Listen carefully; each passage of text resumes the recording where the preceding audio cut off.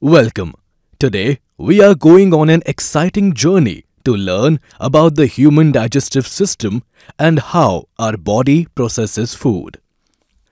The digestive system is made up of the alimentary canal and associated glands.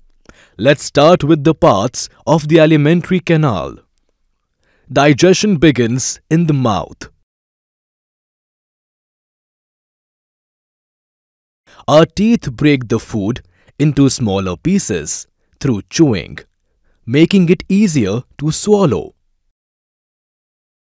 The tongue helps mix the food with saliva and pushes it to the back of the mouth.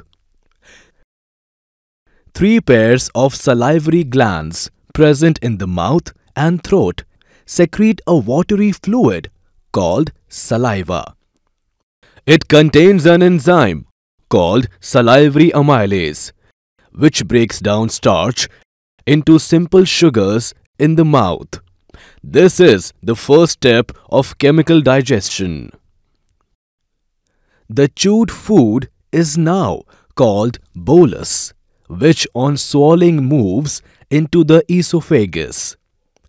The esophagus uses rhythmic muscle contractions called peristalsis to push the food down to the stomach. The stomach is a J-shaped muscular sac that churns the food and mixes it with gastric juices. These juices contain hydrochloric acid and an enzyme called pepsin, which begins protein digestion. The acid kills harmful bacteria and creates an acidic environment for digestion. Now, this semi-fluid mass of partly digested food called chyme moves to the small intestine. The small intestine is the longest part of the alimentary canal, where complete digestion occurs. It is divided into 3 parts: the duodenum, jejunum and ileum. Most digestion occurs in the duodenum, while the jejunum and ileum are responsible for absorbing nutrients. The duodenum is a C-shaped structure that plays a critical role in digestion. It receives the secretions of liver and pancreas. The liver produces bile, a yellowish-greenish liquid that helps break down fats into smaller droplets. Bile is stored in the gallbladder and released into the duodenum. The pancreas releases digestive enzymes like trypsin for digesting proteins and lipase for breaking down emulsified fats into the duodenum. It also produces bicarbonate to neutralize the acidic food coming from the stomach.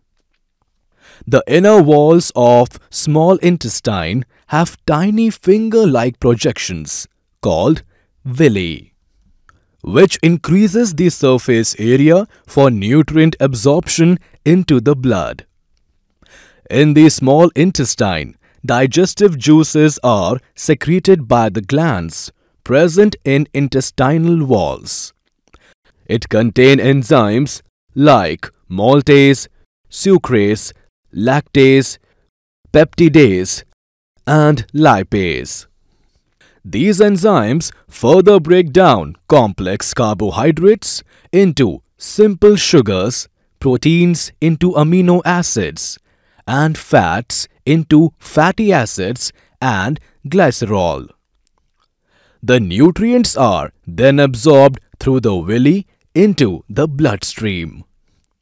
The undigested food moves into the large intestine, which is divided into the cecum, colon, and rectum. The large intestine absorbs water and minerals from the waste, turning it into solid feces. It also houses 100 million beneficial bacteria that help in breaking down some remaining nutrients. The chyme is transported from the ascending colon to the transverse colon to the descending colon and finally to the rectum. The rectum stores the feces until they are ready to be expelled from the body. The anus is the final part of the digestive system, where the waste is eliminated during the process of defecation. The entire process, from eating to eliminating waste, is a complex and well-coordinated system that ensures our body gets the nutrients it needs to function.